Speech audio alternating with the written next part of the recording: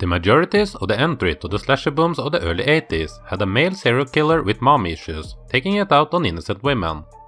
Few of them ever switched it up and gave us a female killer, but this one from Australia certainly did. I am Torstein from CinemaTerror, and this is the 1980 exploitation film Nightmares.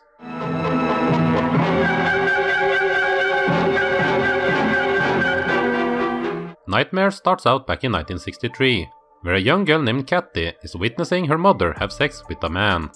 This disturbs her, and later on when she's riding along with her mom and her boyfriend in a car and she sees him touch her mother's leg, Kathy tries to stop him.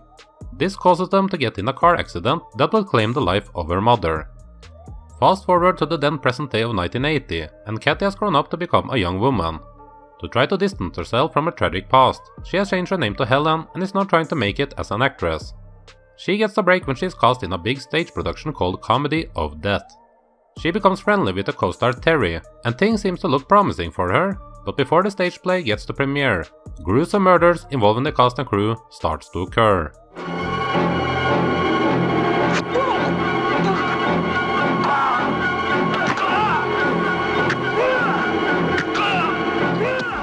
Nightmares is not to be confused with a horror anthology of the same title from 1983. Or to be confused with Michel Soavi's 1987 Stage Fright, as Stage Fright is also a title that Nightmares has been known by. The third familiar sounding title for this is Nightmare on the Street, which was what they went by for the German market. This Nightmares is the work of director John D. Lamond, who up until that point had done a few erotic exploitation films like the ABCs of Love and Sex and Felicity. Lamond had obviously taken inspiration from the trends that was going on in the United States after the huge success of John Carpenter's Halloween. But Lamond was also smart enough to give his film a unique element in making the killer female, and he used the same type of motivation for her as we would see in so many male killers, in that she becomes psychologically damaged by seeing her mother be sexually active.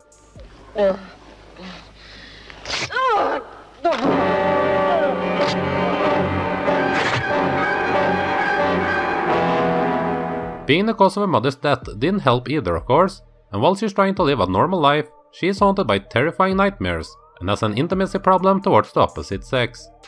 She can be kind one second, then turn off emotionally the next, which is displayed several times in a relationship with Terry.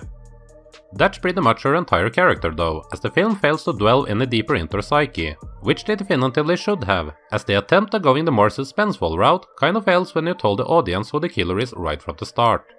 The point of view shots from the killer's perspective is nice to look at, but they don't work that well as they try to have it both ways with trying to be psychological and a mystery. The murder scenes doesn't just look visually good, but they're also quite gruesome and there is no lack of nudity either. They could have used a bit more creativity however, as the kill scenes are basically all pretty much the same. A young couple is having intercourse, and she strikes with a broken piece of glass, slashing the innocent lovemakers while they are naked and at their most vulnerable.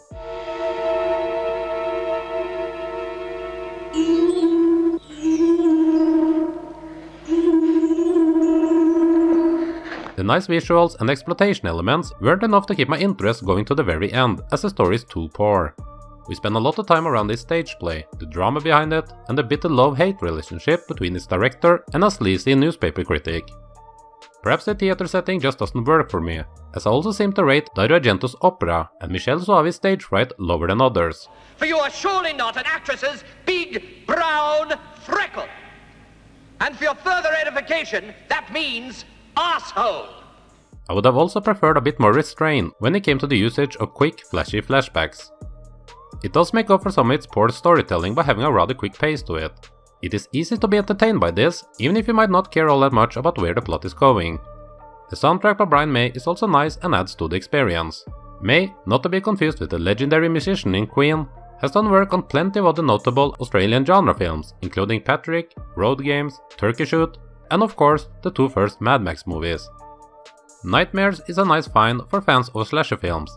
It provides all the horror elements that you would want, and the Aussie flavor to it does give it a different feel. I just wish that they had decided on going either with a whodunit storyline or went further into the psyche of the catty Helen character. Nightmares is a film that I had fun with, but will probably not revisit again in the future. Nightmares gets the approved and bloody score of 3 out of 5. Who else out there has seen Nightmares, and what were your thoughts on this one? I've asked this before, but it's a question that cannot be asked enough, so if you know any obscure exploitation films that more people need to check out, then make sure you let me and others know about them in the comment section below.